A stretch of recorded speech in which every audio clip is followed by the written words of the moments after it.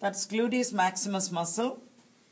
Deep to the maximus, you're able to see the gluteus medius, piriformis, superior gemellus, obturator internus, inferior gemellus, quadratus femoris, that is the superior gluteal artery, internal pudendal artery, sciatic nerve, medial circumflex femoral artery. The muscles in the posterior thigh, that is sacrotuberous ligament. The bump is the ischial tuberosity. All these are hamstring muscles. Medial side you have the semitendinosus superficially.